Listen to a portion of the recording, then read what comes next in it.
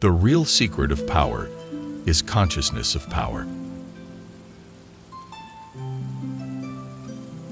You cannot entertain weak, harmful, negative thoughts 10 hours a day and expect to bring about beautiful, strong, and harmonious conditions by 10 minutes of strong, positive, creative thought. Whatever you desire for yourself, affirm it for others, and it will help you both. We reap what we sow.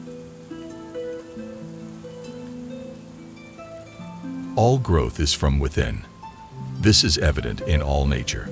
Every plant, every animal, every human is a living testimony to this great law, and the error of the ages is in looking for strength or power from without. Then comes the process of visualization.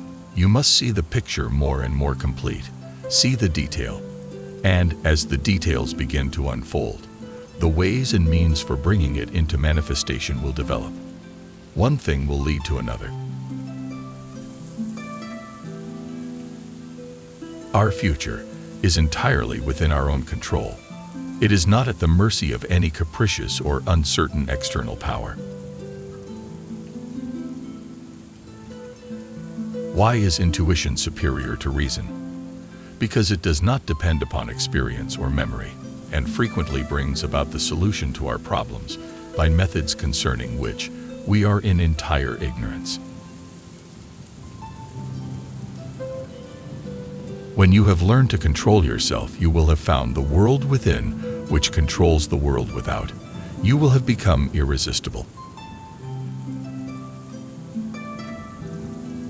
Not what you think once in a while when you are in church, or have just read a good book, but your predominant mental attitude is what counts. Learn to keep the door shut, keep out of your mind, out of your office, and out of your world every element that seeks admittance with no definite helpful end in view. Substitute thoughts of courage, power, self-reliance, and confidence for those of fear, lack, and limitation. Every thought, therefore, is a cause and every condition an effect. For this reason, it is absolutely essential that you control your thoughts so as to bring forth only desirable conditions. Faith is the eternal elixir which gives life, power, and action to the impulse of thought. Intuition often comes with a suddenness that is startling. It reveals the truth for which we are searching, so directly that it seems to come from a higher power. Amid all the mysteries by which we are surrounded, nothing is more certain than that we are ever in the presence of an infinite and eternal energy from which all things proceed. We must be before we can do, and we can do only to the extent which we are, and what we are depends upon what we think. Seek the silence frequently. Power comes from repose. There are 3 steps, and each one is absolutely essential. You must first have the knowledge of your power. Second, the courage to dare. Third, the faith to do.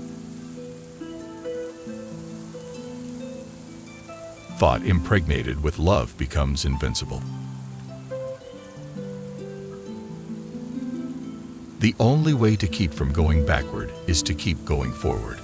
Eternal vigilance is the price of success. When you are at one with the world, you often find that the thing you seek is seeking you. To improve our conditions, we must first improve ourselves. There is a world within, a world of thought and feeling and power, of light and beauty, and although invisible, its forces are mighty. The absolute truth is that the I is perfect and complete. The real I is spiritual and can therefore never be less than perfect. It can never have any lack, limitation, or disease. Truth contains a vital principle and will manifest itself.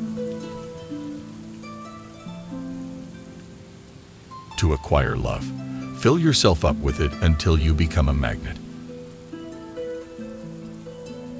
Which quote did you like the most? Share your opinion in the comments. And continue enriching your mind.